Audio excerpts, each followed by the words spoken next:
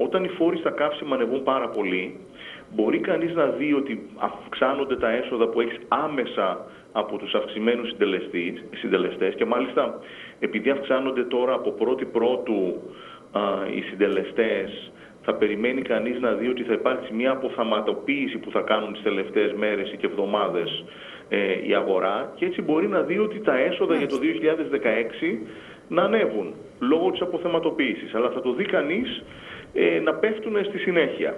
Το μεγάλο κάδρο λοιπόν είναι που έχει αξία και όχι το μικρό. Το δάσος και όχι το δέντρο, όπως ακριβώς.